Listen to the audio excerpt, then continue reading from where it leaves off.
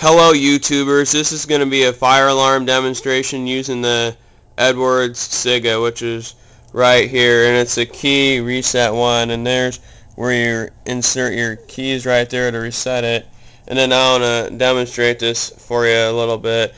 I have to hold this up right now on this box with my hand because it won't stand up, so pardon me if my hand's in the way here. Here's how it's all wired up here. I got some wires back here on these like screw terminals. I got the positive wire leading from the Wheelock MT right here to the Edwards SIGA, and I believe it's that first screw right there. The second screw, I have the negative wire going from the SIGA to the Wheelock MT, and then that's right to the back of the Wheelock MT right there. And I have all these going to some alligator clips to two 9-volt batteries, which is a maximum of 18 volts. And right now I'm gonna set it off for you. And oh, by the way, the Wheelock MT Multitone horn strobe, it is set on bells, so that is the tone you will be hearing when I pull the thing.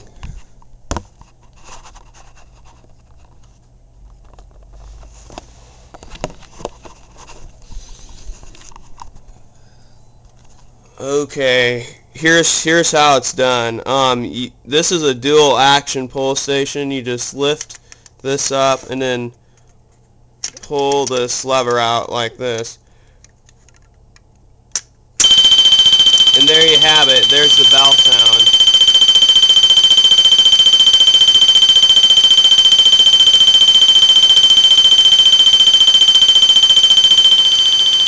Okay, now to reset it, you just get your keys.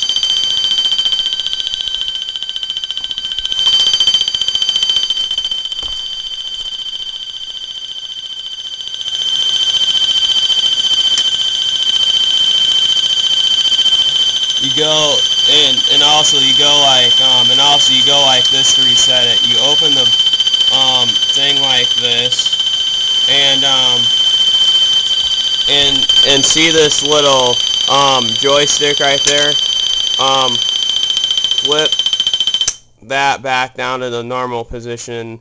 That switch kind of looks like a joystick, and then to close it up, you just put this little push this lever back in and push this back piece back in and lock the station. And there you have it. And that is a demonstration of my Edwards SIGA pull station, and it was hooked up to the Wheelock MT. Thank you for watching my video, and I hope you enjoyed it. And please do not forget to rate and comment. Bye bye.